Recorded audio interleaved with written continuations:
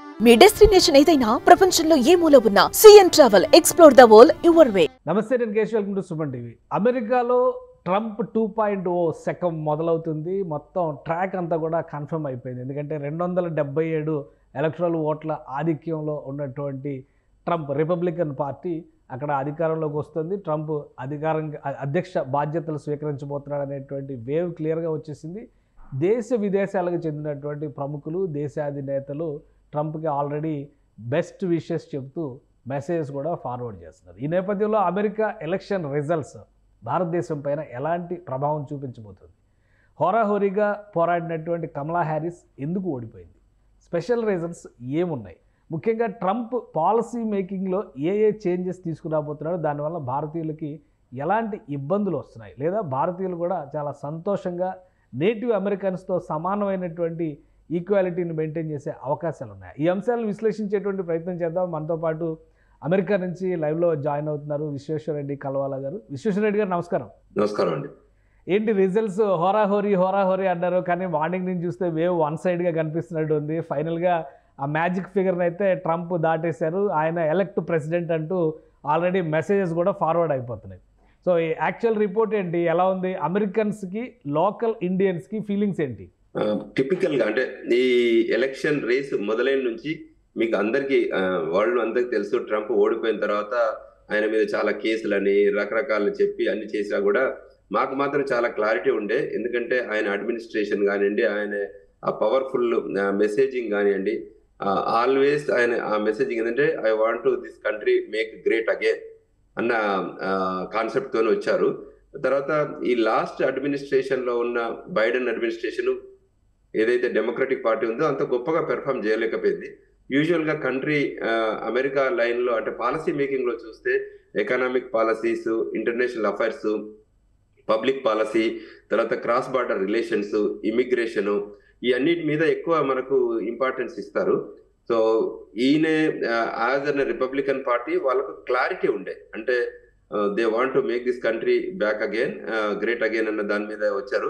So legal immigration గురించే కానివ్వండి, తర్వాత ఇంటర్ఫేరింగ్ ఫారెన్ అఫైర్స్ కానివ్వండి, ఎక్స్టర్నల్ అఫైర్స్ యాక్టివిటీస్ మీద కానివ్వండి, రిపబ్లికన్ పార్టీకి ఒక క్లారిటీ ఉండే. డెమోక్రటిక్ పార్టీలో కొంచెం కన్ఫ్యూజన్ ఉండేది. సో ఇక్కడ కమలా హ్యారిస్ వైస్ ప్రెసిడెంట్గా ఉన్నా కూడా వాళ్ళు యాజ్ డెమోక్రటిక్ పార్టీ పెర్ఫామ్ చేయలేదనేది జనాలకి బాగా వెళ్ళింది. తర్వాత లాస్ట్లో బైడెన్ విత్డ్రా కావడం ప్రెసిడెన్షియల్ ఎలక్షన్ రేస్లో, అది వాళ్ళకి కొంచెం బ్యాక్ స్టాప్ లాగా అయిపోయింది వెనకాలకి. They have to go back and re-evaluate, మళ్ళీ ఎవరు ప్రెసిడెంట్ అయితే బాగుంటుందని చేసే లోపల వాళ్ళకి చెప్పుకోవడానికి, రిపబ్లికన్ పార్టీకి చెప్పుకోవడానికి చూడు వాళ్ళకి ప్రెసిడెంటే చూస్ చేయలేకపోతున్నారు అన్న దానిపైన వీళ్ళు మెసేజ్ బాగా ఇవ్వగలిగారు. తర్వాత మీకు తెలుసు టిపికల్ గా యాజ్ అ పొలిటికల్ లో blue states, red states, swing states clarity ఉంటుంది అమెరికన్ ఎలక్షన్స్ లలో. సెంట్రల్ స్టేట్స్, సెంట్రల్ అమెరికాలో ఉన్న సెంట్రల్ ఏరియాలో ఉన్న స్టేట్స్ లో ఉన్న వారికి అంతా మేజర్ గా రెడ్ స్టేట్స్ లా అంటారు. మైగ్రేషన్ రూపకంగా అంటే వరల్డ్ వైడ్ కంట్రీస్ నుంచి మైగ్రేషన్ ద్వారా వచ్చిన స్టేట్లలో బేసికల్ గా ఏంటంటే ఈస్ట్ కోస్ట్ కానివ్వండి, వెస్ట్ కోస్ట్ కానివ్వండి, wherever the more population, migrate population దగ్గర మోర్ డెమోక్రటిక్ ప్రజెన్స్ ఉంటుంది, ఓటింగ్ కూడా వాళ్ళకి ఎక్కువ వస్తుంటుంది. Whereas the swing states Arizona, Georgia, Michigan, north Carolina, Nevada, Pennsylvania, Wisconsin, ఈ 7 states are swing states right now. So ఇందులో కూడా మనకి అవి స్వింగ్ స్టేట్స్ ఎటువైపు ఓటేస్తే ఆ డైరెక్షన్ లోనే గెలవడానికి ఆస్కారం ఉంటుంది. సో ఫార్ డొనాల్డ్ ట్రంప్ కి వచ్చింది ఇప్పుడు జార్జియా, పెన్సిల్వేనియా, విస్కాన్సిన్. ఇవి లాస్ట్ టైము డెమోక్రటిక్ పార్టీకి ఓటేశాయి. సో ఆ ఓటు టర్నప్ కావడానికి అదొక కారణం. లాస్ట్ టైం ఎలక్షన్స్ లో కూడా మేము ఇక్కడ 26 ఏళ్ల నుంచి ఉంటున్నాం ఈ కంట్రీలో, అప్పుడు బైడెన్ మీద ప్రేమతో ఓట్లు వేయలేదు, ట్రంప్ మీద కోపంతో వేశారు ఓటు. అప్పుడు ఆయన అడ్మినిస్ట్రేషన్ లో ఏదైతే కొన్ని పిట్ ఫాల్స్ ఉంటాయి చూడండి, యాజ్ డెమోక్రటిక్ పార్టీగా. తర్వాత ఆ 4 year అడ్మినిస్ట్రేషన్ లో ఇష్యూస్ ఉంటాయి. 4 year అడ్మినిస్ట్రేషన్ లో అయినా కొన్ని కన్సర్న్స్ తోని కొంతమంది ఇష్టపడని వాళ్ళంతా ఒక గ్రూప్ అప్ అయ్యి వాళ్ళంతా వర్క్ చేశారు కాబట్టి గెలిచారు. బట్ ఓవరాల్ గా అంటే ఎకనామిక్ పాలసీ కానివ్వండి, తర్వాత పాండమిక్ సిచ్యువేషన్స్ లో కూడా ఆయన చాలా బాగా అడ్రస్ చేశాడు అనేది బాగా మెసేజ్ ఉంది. ఈయన బిజినెస్ ఫ్రెండ్లీ గవర్నెన్స్ లో ట్రంప్ ఈజ్ ద బెస్ట్. ఎందుకంటే he ones lot of businesses కాబట్టి ఆ అడ్మినిస్ట్రేషన్ ఆపర్చునిటీస్ కూడా వాళ్ళకి బాగుండేది. కానీ ఒకటంటే ఇండియన్స్కి ఎక్కువగా కమలా హ్యారిస్ వస్తే ఏదో ఇండియన్ ఆరిజిన్ అనేటువంటి ఒక ఎమోషన్ కనెక్ట్ అవుతుంది అని అందరూ అనుకున్నారు. But Indians vote it side వెళ్ళింది. ఇప్పుడు ట్రంప్ రావడం వల్ల ఇండియన్స్కి ఏమైనా కష్టాలు ఉన్నాయా? లేదు, మెజారిటీ అంటే my observation is majority vote went to Trump. Indians are more white colour community and మన వాళ్ళంతా స్కిల్డ్ లేబర్ ఏరియాలో ఉంటారు. అంటే అందరూ ఎంప్లాయ్మెంట్ రూపకంగా వచ్చిన వాళ్ళే మెజారిటీ వాళ్ళు ఉంటారు కాబట్టి సో స్టూడెంట్స్ వచ్చినా ఎంప్లాయ్మెంట్ వచ్చిన తర్వాత వాళ్ళు గ్రీన్ కార్డు సిటిజన్షిప్ తీసుకుంటారు. వచ్చిన వాళ్ళంతా ప్రాపర్గా వస్తారు. మనల్ని గొడవల దునికి వచ్చే బ్యాచ్ కాదు కాబట్టి సో మనకి ఇబ్బంది లేదు. మన వాళ్ళంతా వచ్చాక కూడా వాళ్ళు గ్రీన్ కార్డ్ వచ్చాక కానీ రకరకాల బిజినెస్ స్టార్ట్ చేస్తారు. సో మన వాళ్ళంతా ఎక్కువ ఎకనామిక్ సైడ్ ఉన్న వాళ్ళు ఉంటారు. లాస్ట్ టైం పాండమిక్ అప్పుడు చాలా మంది మన వాళ్ళకి బెనిఫిట్ అయింది. తర్వాత డ్యూరింగ్ పాండమిక్ అప్పుడు కూడా మనకి గ్రీన్ కార్డులు కూడా బాగానే రావడానికి ఆస్కారం అవుతుంది. సో అప్పుడు పెండింగ్ గ్రీన్ కార్డులు ఉన్నవన్నీ కూడా ఇచ్చారు. సో కాకపోతే ఆ క్రెడిట్ రిపబ్లికన్ బాక్స్ లోకి వెళ్ళింది. దాని తర్వాత మళ్ళీ గ్రీన్ కార్డులు ఓపెన్ అప్ చేయలేదు లాస్ట్ 4 yearsలలో. సో అది కూడా మనకి చాలా మంది ఇండియన్స్ కి హెల్ప్ అయిందండి. సో అంటే ఇప్పుడు నరేంద్ర మోడీ గారికి ట్రంప్కి మధ్య మంచి రిలేషన్స్ ఉన్నాయి. అక్కడ హౌడీ మోడీ అని చెప్పని, ఇక్కడేమో వెల్కమ్ ట్రంప్ అని చెప్పని చాలా యాక్టివిటీస్ జరిగినాయి గతంలో. సో ఇప్పుడు ట్రంప్ 2.0లో ఇండియాకి ఆ రిలేషన్స్, ఆ సుహృద్భావ వాతావరణం అనేది క్యారీ ఫార్వర్డ్ అయ్యేటువంటి ఛాన్సెస్ ఉన్నాయా? తప్పకుండా ఉంటాయి. యాక్చువల్గా they are very good friends. ఇది టిపికల్ గా Republican parties like BJP party ideological గా ఏంటంటే వాళ్ళు country first, America country first అనేది రిపబ్లికన్ పార్టీ నినాదం. సో ఆ లైన్ లోనే వాళ్ళిద్దరు కనెక్ట్ అయ్యారు. చాలా మీటింగ్లు, పబ్లిక్ మీటింగ్స్ అంటే 15,000, 20,000 అట్లా 25,000, 30,000 మంది ఇండియన్స్ మీటింగ్స్, డయాస్పోరా మీటింగ్ అంటారు అమెరికాలో. అట్లా మోడీ గారు మన ఇండియన్ ప్రైమ్ మినిస్టర్ వచ్చినప్పుడు చాలా ఈవెంట్స్ చేశారు. మొన్న రీసెంట్ గా కూడా న్యూయార్క్ లో కూడా మాడిసన్ స్క్వేర్ గార్డెన్స్ లో, అంతకుముందు హ్యూస్టన్ అయితే దే షేర్డ్ ద స్టేజ్. ఎవరు ట్రంప్ అండ్ మోడీ గారు ఇద్దరు they shared the stage in Houston. So అక్కడ నుంచి బాగా వెళ్ళింది. దాని తర్వాత ఇద్దరు కూడా ఐడియాలజికల్ గా కూడా బాగా కనెక్ట్ అయ్యారు. సో అండ్ అండర్ కవర్ లో కూడా చాలా మంది they work to win Trump. Okay, ఇప్పుడు జేడీ వాన్స్ అంటే కమలా హ్యారిస్ ఇండియన్ ఆరిజిన్ అనేటువంటి డిస్కషన్ ఎలా జరిగిందో, vice president JD Vance wife Telugu అమ్మాయి అనేది కూడా అలానే డిస్కషన్ జరిగింది. సో క్లారిటీ వచ్చేసినట్టే కదా ట్రంప్? చాలా బాగా క్లారిటీ వచ్చింది. చిలుకూరి ఉషా గారు are Vance wife, she from Andhra. So అందరికి తెలుసు, అది చాలా హెల్ప్ అయింది అందరికి. చాలా మంది నేను అంటే మన కాంటెక్స్ట్ లో చూస్తే సమ్ పర్సంటేజ్ తప్ప మెజారిటీ అందరూ డొనాల్డ్ ట్రంప్ మీదనే ఉండే. ఎస్పెషల్లీ బిజినెస్ ఓనర్స్ అయితే చాలా క్లారిటీ ఉండేయండి. ఎందుకంటే పాండమిక్ టైంలో చాలా ఇబ్బందులు ఎదుర్కొన్నప్పుడు కూడా ఆయన పీపీపీ లోన్స్ అని ఇచ్చారు. దాని తర్వాత వేవ్ చేశారు. సో డబ్బు చాలా పంప్ చేశారు, అంటే మార్కెట్లోకి పంప్ చేసి ఎకనామిక్ గ్రోత్ కోసం హెల్ప్ చేశారు. ఎంప్లాయ్మెంట్ ఆపర్చునిటీస్ ఉన్నాయి. ఇప్పుడు మీకు తెలుసు ఈ లాస్ట్ 3 years నుంచి ఎంప్లాయ్మెంట్ ఇష్యూస్ ఎంత ఉన్నాయి, మన నుంచి స్టూడెంట్స్ వచ్చిన వాళ్ళకి ఓపీటీ ఇష్యూస్ ఎలా ఉన్నాయి, ఇమిగ్రేషన్ ఇష్యూస్ ఎలా ఉన్నాయి అనేది మన అందరికి తెలుసు. ఎందుకంటే ప్రతి ఇంట్లోకి వెళ్ళి, అంటే ఇప్పుడు ఆంధ్ర అండ్ తెలంగాణ 2 రాష్ట్రాల నుంచి చాలా మంది పిల్లలు ఇక్కడికి వచ్చారు, మాస్టర్స్ కంప్లీట్ చేశారు. దాని తర్వాత ఓపీటీ, సిపిటి, తర్వాత H1B ప్రోగ్రామ్ అప్పుడు కూడా చాలా ఇబ్బందులు ఎదుర్కొంటున్నారు. ఎంప్లాయ్మెంట్ ఇష్యూస్ ఉన్నాయి కాబట్టి అందరు కూడా they should feel proud now. Trump administration ఉంది, at least we have an access to the white house అన్నట్టు ఉంటుంది. సో ఏ ఇష్యూస్ ఉన్నా ఇప్పుడు అడ్రస్ చేసుకోవచ్చు. ఎస్పెషల్లీ ఎంప్లాయ్మెంట్ ఇష్యూస్ అయితే చాలా ఇబ్బందికరమైన పరిణామంలో ఉంది. సో దాన్ని ఫిక్స్ చేయగలిగితే చాలా గొప్పగా జరుగుతుంది. ఇప్పుడు ట్రంప్ ముందుంది కూడా చాలా, ఇప్పుడు ఫారెన్ పాలసీ కూడా ఇంపార్టెంట్. చాలా ఇప్పుడు మనకి మిడిల్ ఈస్ట్ లో క్రైసిస్ ఉన్నాయి, మిడిల్ ఈస్ట్ లో వార్ లో ఉన్నారు. సో వాటిని కూడా అడ్రస్ చేయాల్సింది ఉంటుంది. తర్వాత అంటే తొందరగా సూన్, ఎందుకంటే వీళ్ళకి జనవరిలో వస్తుంది, మీకు తెలుసు కదా. ఇప్పుడు ఈ ప్రెసిడెంట్ ఎలెక్ట్, సో ఈ will become a president in January month only. అప్పటి వరకు వెయిట్ చేయాలి. ఇంకోటి రిజల్ట్స్ చాలా చోట్ల ఎలక్ట్ ప్రెసిడెంట్ అని చెప్పని, బ్రిటిష్ యూకే ప్రైమ్ మినిస్టర్ అయితే డైరెక్ట్గా ఆయనకి విషెస్ చెప్తూ ఎలక్ట్ ప్రైమ్ మినిస్టర్ అని చెప్పని లెటర్ కూడా రిలీజ్ చేశారు, సోషల్ మీడియాలో వస్తుంది. బట్ ట్రెండ్స్ ఈ అనే పాయింట్ పక్కన పెట్టి అఫీషియల్ అనౌన్స్మెంట్ రావడానికి ఎంత సమయం పట్టొచ్చు? ఇవాళ వేసేస్తారు. ఇవాళ ఇప్పుడు మార్నింగ్ అయింది కదా, ఇప్పుడే కదా అఫీషియల్ గా మాకు ఒక 1 hour బ్యాకే విస్కాన్సిన్ ఇచ్చింది. With the Wisconsin result 277. So democratic 224. So ఇంకా సర్ప్రైజింగ్ న్యూస్ ఏంటంటే యూజువల్ గా ప్రెసిడెంట్ ఒక పార్టీ ఉంటే సెనేట్ అండ్ హౌస్ లో కొంచెం ఇబ్బంది అటువైపు ఇటువైపు ఉండేది. సో ఇప్పుడు అది కాకుండా క్లారిటీ ఉంది. సెనేట్ కూడా they took over and house also they have majority now.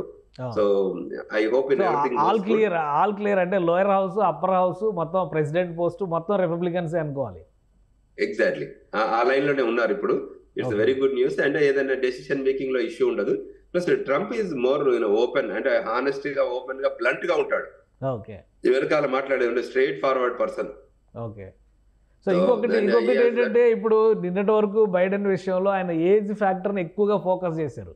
ఆయన 80+లో ప్రైమ్ మినిస్టర్ అదే ప్రెసిడెంట్ అయ్యారు. ఆ తర్వాత నుంచి డెసిషన్ మేకింగ్లో స్లో అయ్యారు. లాస్ట్ 1.5 ఇయర్ నుంచి అయితే చాలా ఇన్యాక్టివ్గా ఉన్నారు, మెమరీ లాస్, ఇట్లాంటి రకరకాల కథనాలు వచ్చినాయి. ఇప్పుడు ట్రంప్ కూడా 78 క్రాస్డ్. సో ఇక్కడ ఏజ్ ఫ్యాక్టర్స్ ఏం పనిచేసే అవకాశం లేదంటారా? ఉండొచ్చు. అంటే మనం హెల్త్ ను ఫ్యూచర్ ని మనం ఎక్స్పెక్ట్ చేయలేము, ఎస్టిమేట్ చేయలేము. అంటే we hope that next 4 years with healthy with good mind ఉండాలని మనం కోరుకుంటాం. బట్ ఇన్ ఎనీ కేస్ అటువంటి సిచ్యువేషన్ వచ్చినప్పుడు vice president will take over in situations. అంటే మనం చెప్పలేం కాబట్టి. But our wishes he should be healthy and take good decisions. So business community కంటే ఎలాన్ మస్క్ చాలా జోష్లో ఉన్నారు. ఇద్దరు కూడా వాచ్ పార్టీ అని చెప్పి రిజల్ట్స్ అనౌన్స్ చేసే టైంకి ప్లాన్ చేసుకున్నారు. చాలా మంది ఇన్విటేషన్స్ ఇచ్చారని చెప్పి చెప్తున్నారు. సో ఎలా ఉండొచ్చు బిజినెస్ కమ్యూనిటీకి, పర్టికులర్గా ఎలాన్ మస్క్ యాక్టివిటీస్ కానీ India versus India USA relations విషయంలో దీని ప్రభావం ఏ విధంగా ఉండొచ్చు? చాలా బాగుంటుంది. ఎలాన్ మస్క్ ద డే 1 నుంచి కూడా he was very clear. He wanted to support and he supported clearly. అంటే there is no second thoughts. And is a business friendly అండి. This governance is going to be business friendly. ఆయన మీకు politician కంటే ఎక్కువ is a business man. అందరికి మనకు తెలుసు. Politics లో ఆయన చెప్పేటప్పుడు కూడా, జాయిన్ అయ్యేటప్పుడు కూడా క్లియర్ చెప్పాడు, ఆమె బిజినెస్ మ్యాన్ అని చెప్పాడు. ఆయన ఏం దాయాడు. So I do good business and will make every one do good business and with the business only the country will grow అని చెప్పడం ఆయన ఐడియాలజీ. ఎక్కడైనా అంటే పబ్లిక్ పాలసీలో ఒకటి ఐడియాలజీ కూడా ఆయన ఎక్కడైనా కూడా క్లారిటీ ఉండే. ఇప్పుడు మస్క్ వీళ్ళందరూ కూడా బిజినెస్ ఆపర్చునిటీస్ ఉంటాయి. So everybody will have a great opportunity. మన ఇండియన్స్ వాళ్ళు కూడా ఎవరైనా బిజినెస్ చేసుకోవాలనుకున్న వాళ్ళు కూడా they have an opportunity to good business. So ఇంకొకటి ఇమిగ్రేషన్ విషయంలో మీరు ఒక పాయింట్ రైజ్ చేశారు. ఇమిగ్రేషన్ విషయంలో లీగల్, ఇల్లీగల్, అలాగే డాక్యుమెంటెడ్, నాన్ డాక్యుమెంటెడ్ ఇట్లాంటివి అన్నారు. సో ఈ ఫ్యాక్టర్స్లో ఎక్కువ ఎఫెక్ట్ అయ్యేది ఎవరు? ఎందుకంటే ఇప్పుడు బైడెన్ పాలసీస్ వలన చాలా వరకు మెక్సికన్, యూరోపియన్, ముఖ్యంగా లాటిన్ అమెరికన్ ఇమిగ్రేషన్స్ ఎక్కువ జరిగినాయి. వీటిని లీగలైజ్ చేస్తారా, వెనక్కి తిప్పి పంపిస్తారా అనే చర్చ కూడా నడుస్తుంది. వాటిపైన ఇమీడియట్గా చర్యలు తీసుకునే అవకాశాలు ఏమైనా ఉంటాయా? ఐ థింక్ దానికి కూడా ఒక పాలసీ తీసుకొస్తారు. మీరు అన్నట్టు ఇప్పుడు ఈ క్రాస్ బార్డర్ ఇష్యూస్ అంటే బేసికల్ గా లాటిన్ అమెరికా కానీ సెంట్రల్ ఇటువైపు వాళ్ళు వచ్చడానికి అంటే డ్రైవ్ లో రావడానికి, ఇది ఎందుకంటే ల్యాండ్ బార్డర్ కదా. సో మనకు సీ బార్డర్ ఉన్నట్టు వాళ్ళకి ల్యాండ్ బార్డర్ ఉంటుంది. వాళ్ళకి ఎక్కువ మంది ఇల్లీగల్ మైగ్రేషన్ జరిగింది. Government USCIS United states citizenship and immigration services వాళ్ళే చెప్పింది ఏంటంటే మన దగ్గర 12 మిలియన్ల పైన ఇల్లీగల్ ఇమిగ్రెంట్స్ ఉన్నారని. సో యూజువల్ ఏంటంటే ఇక్కడ ఫార్మింగ్ లో అంటే అమెరికాలో ఫార్మింగ్ చేయడానికి చాలా మంది H2B రూపకంగా వస్తారు. సో వాళ్ళు వచ్చిన వాళ్ళు పనిచేశాక వాళ్ళు వెళ్ళిపోవాలి. అంటే దాన్ని సీజనల్ వర్కర్స్ అంటారు టిపికల్ గా. తర్వాత రకరకాల ఏరియాస్ నుంచి వచ్చి పని చేస్తుంటారు. సో వాళ్ళు సీజన్ బేస్డ్ మీదనే పనిచేసి వెళ్లాల్సి ఉంటుంది. కానీ ఇన్ కేసు వాళ్ళు వెళ్ళలేని వాళ్ళంతా ఇక్కడే ఇల్లీగల్ అయ్యి ఉంటారు. సో గవర్నమెంట్ కూడా ఒక పాలసీ తీసుకొస్తుందా? సో ఇప్పుడు యాజ్ ఇట్ ప్రోగ్రెస్, ఇప్పుడు ఇవాళనే రిజల్ట్స్ వచ్చాయి కాబట్టి సో వాళ్ళని పంపాలా, పంపితే అంటే వాళ్ళది క్రిమినల్ బ్యాక్గ్రౌండ్ ఏదైనా హిస్టరీ ఉందా చూస్తారు. బేసికల్ గా ఎప్పుడైనా కూడా ఈవెన్ ఇంక్లూడింగ్ అస్ మనం ఇండియన్స్ కూడా అమెరికాకు వచ్చినప్పుడు కూడా మనకు పర్మనెంట్ రెసిడెన్స్ ఇచ్చే ముందు మనకు బ్యాక్గ్రౌండ్ చెక్ చేస్తారు. ఒకటి ఫైనాన్షియల్ చెక్ చేస్తారు, ఇమిగ్రేషన్ చెక్ చేస్తారు, మన ఎథికల్ మోరల్ కాండక్ట్ చెక్ చేస్తారు. అవన్నీ చెక్ చేసిన తర్వాతనే మనకు గ్రీన్ కార్డ్ ఇస్తారు. అవన్నీ చెక్ చేయకుండా ఉండరు. అట్లే వీళ్ళకి కూడా డాక్యుమెంటెడ్, అన్డాక్యుమెంటెడ్ మన వాళ్ళు అంటే మెజారిటీ స్టూడెంట్స్ రూపకంగా వస్తారు F1 వీసాలో. దాని తర్వాత OPT కానివ్వండి, తర్వాత CPT కానివ్వండి, తర్వాత H1B ప్రోగ్రామ్ లో వస్తారు. తర్వాత వర్క్ పర్మిట్ తీసుకుంటారు. H1 లో ఒక 6 year ఉంటుంది. అందులో భాగంగా 140 చేసుకుంటారు. అప్పుడు H1 to green card process మొదలవుతుంది. తర్వాత 485 రూపకంగా అడ్జస్ట్మెంట్ ఆఫ్ స్టేటస్ రూపకంగా గ్రీన్ కార్డ్ వస్తుంది. గ్రీన్ కార్డ్ వచ్చాక 5 ఏళ్ల లోపల సిటిజన్షిప్ తీసుకుంటారు. సో ఇది మొత్తం డాక్యుమెంటెడ్ వర్క్. అంటే ఇది టిపికల్ గా లీగల్ ఇమిగ్రేషన్ అంటారు. సో ఇల్లీగల్ ఇమిగ్రేషన్ అంటే బేసికల్ గా వీళ్ళంతా సౌత్ అమెరికా, సెంట్రల్ అమెరికా నుంచి వచ్చే వాళ్ళకి ఏంటంటే వాళ్ళకి ఫ్లైట్ ఎక్కాల్సిన అవసరం లేదు. సో అమెరికాకును మెక్సికోకు మధ్యన బార్డర్ చాలా పెద్ద బార్డర్. సో వాళ్ళు ఏదైనా రూపకంగా మీకు తెలుసు, టన్నెల్ రూపకంగా కూడా మన చాలా మంది లేట్ గా ఐడెంటిఫై అయిన టన్నెల్స్ ఉన్నాయి. ఏళ్ల కొలది ఉన్న టన్నెల్స్ రూపకంగా వచ్చిన వాళ్ళు కూడా చాలా మంది ఉన్నారు. సో వాళ్ళందరినీ మాత్రం ట్రాక్ చేస్తుంటారు. అంటే అమెరికా ట్రాక్ చేయకుండా ఉండదు. సో బట్ పబ్లిక్ పాలసీలో, ఈ ఇమిగ్రేషన్ పాలసీలో ఒక పాలసీ తీసుకొచ్చి సో ఆ కంట్రీస్ తో కనెక్ట్ చేసుకుని దానికి ఒక సొల్యూషన్ ప్రొవైడ్ చేస్తారని అనుకుంటున్నాం. సో మనకి మాత్రం ఏంటంటే మన వాళ్ళు పెండింగ్ ఏంటంటే గ్రీన్ కార్డ్ రాక చాలా ఏళ్ళ నుంచి ఇబ్బంది పడుతున్నారు ఇండియన్స్ కి. ఎస్పెషల్లీ ఇండియాకి పర్ కంట్రీ క్యాప్ ఉంటుంది.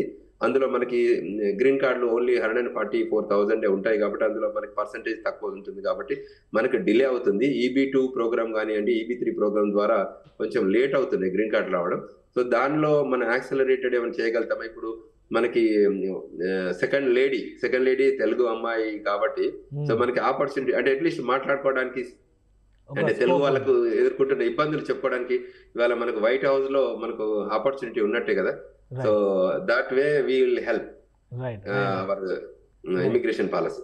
Right. Thank you Visweswara Reddy గారు, మీ అభిప్రాయాలని చెప్పినందుకు. ఇది ఇమిగ్రేషన్ ఎక్స్పర్ట్, అలాగే NRIగా 25 ఏళ్ళు పైగా అమెరికాలో ఉన్నటువంటి విశ్వేశ్వర రెడ్డి గారు చెప్తున్నటువంటి మాట, ట్రంప్ గెలుపు అనేది ఖచ్చితంగా మేక్ అమెరికా గ్రేట్ అగైన్ అనేటువంటి నినాదానికి ఒక ఆదరణ లభించిన అంశంగా ఆయన విశ్లేషిస్తున్నారు. ఇక ఇండియన్స్కి సంబంధించి చూస్తే ఇమిగ్రేషన్ పాలసీస్లో ఎలాంటి చేంజెస్ వచ్చినప్పటికీ కూడా లీగల్ ఇమిగ్రేషన్స్లో ఇండియన్స్కి ప్రత్యేకమైనటువంటి స్థానం ఉంది కాబట్టి మనకి ఎలాంటి ప్రాబ్లం ఉండదు. పైగా వైట్ హౌస్లో మనకు ఒక యాక్సెస్ దొరికింది. ఎందుకంటే తెలుగు అమ్మాయిగా ఉన్నటువంటి Usha Chilukuri second lady of the కంట్రీగా మారబోతున్నారు.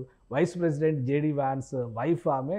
So ఈ యాక్సెస్ ఉండడం కూడా ఇండియన్స్కి కలిసి వచ్చే అంశం, పర్టికులర్గా తెలుగు కమ్యూనిటీకి కలిసి వచ్చేటువంటి అంశం అని విశ్వేశ్వర రెడ్డి గారు చెప్తున్నారు. ఇక అఫీషియల్ అనౌన్స్మెంట్ మరి కాసేపట్లో అవుతుంది.